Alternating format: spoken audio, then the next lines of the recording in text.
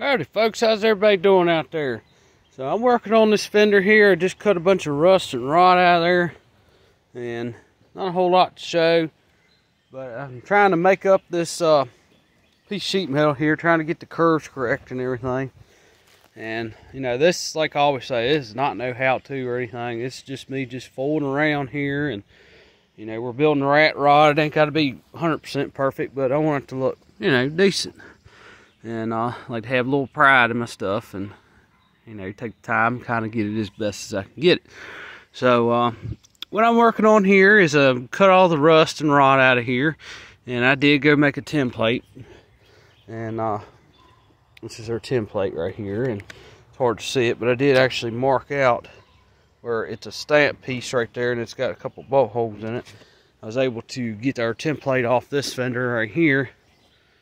And it's hard to see, but it's flat right here. It's a bend right here, obviously, and then it curves over through here as well. So that's how it's supposed to look. So it curves over. It's a stamped kind of indentation right there, so to speak.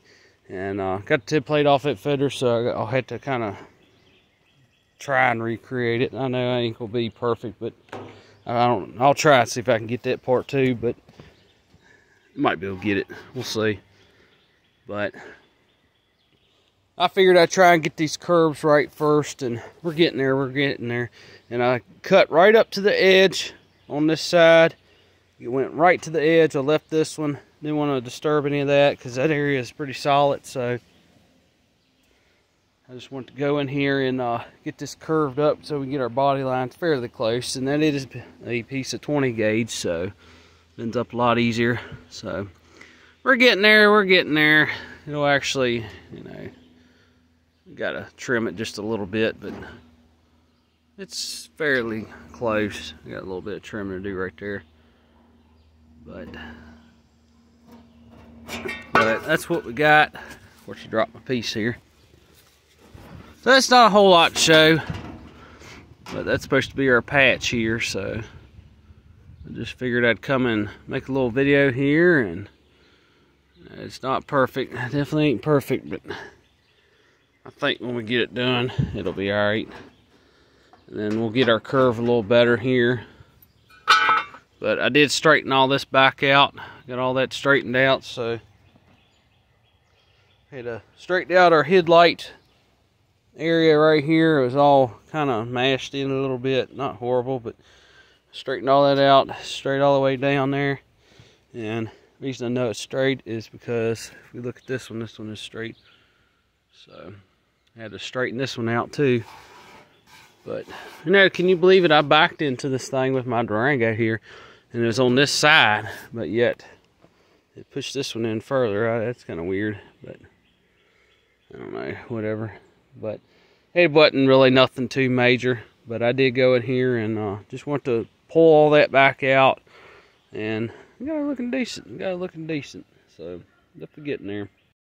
Now I did go in here and work on this side a little bit more, and tried to hammer and dolly this out a little bit. I actually took a little piece of wood.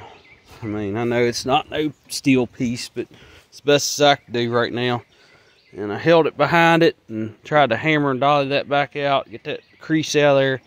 Got it out a little bit more, so still got a little bit of work to do. But we got a brace that goes all through here, so we can't really get to that area. So I have to figure out something. And again, we're building a rat rod, but at the same time, I want the stuff to be, you know, decent. So I'm gonna come in here and work on this. So now we got rid of all this right in here. It's fairly good. Now I got it about this little bit right here. If we can get that area right there pulled back out just a little bit more, it'll be pretty good. And I thought about going there and maybe welding a bolt or something on there and just kind of attach to my slide hammer and pull it back out. Might try that, but I want to get all that out of there as much as I can, because when I paint these fenders, I want them to look decent. So I know it's full of pits, so they're full of pits, so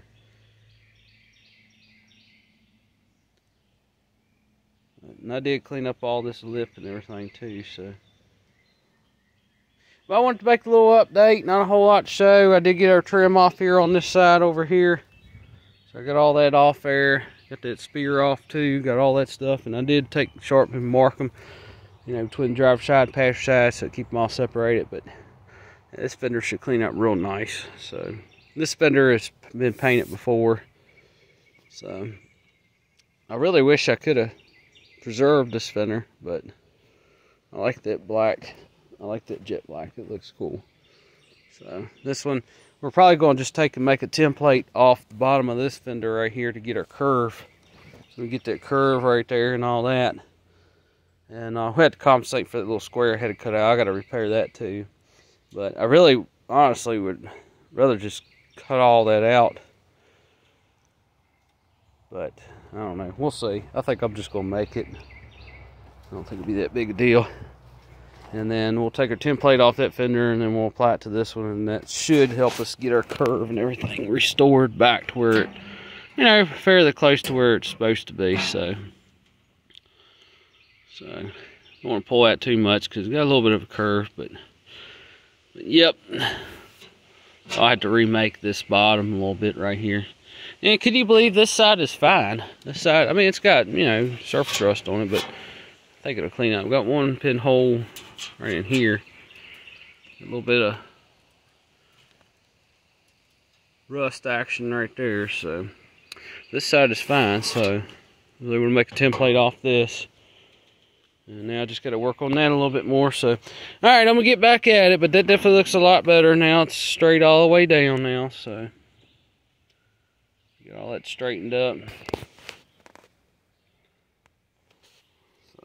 Might have to pull it out just a little bit more on that lip, but we got the curve straightened out. That's the main thing. But so I'm gonna work on this a little bit more, get this thing curved a little bit more, and then I think we'll have it just about. So it ain't perfect, but if it looks a lot better than what it did. So anyway, that's what I got. So do a little rust repair here.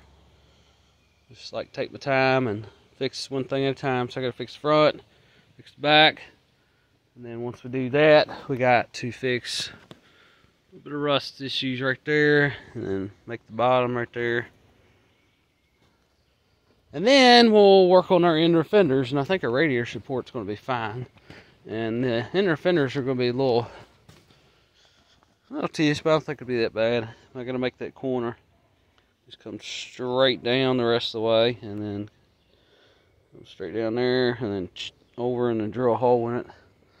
So I don't think it'll be too bad. So yep, we got to make both corners. I don't know which one's worse, that one or that one.